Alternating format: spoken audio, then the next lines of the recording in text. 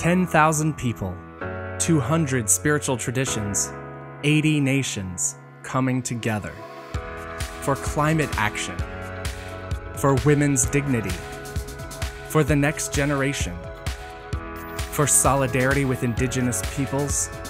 for interfaith understanding, for our children and our earth, for a more peaceful, just, and sustainable world. The reason I am excited about the 2018 Parliament is because it provides me an opportunity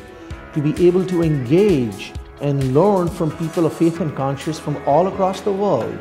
so we can then go back and make our own communities better. I'm excited because I've never seen a large organized congregation between so many different faiths and people of different nationalities come together and execute something that's going to be educational, engaging, and inspiring. Join us in Toronto with civic, spiritual, and grassroots change makers for the biggest global gathering of people of faith and conscience.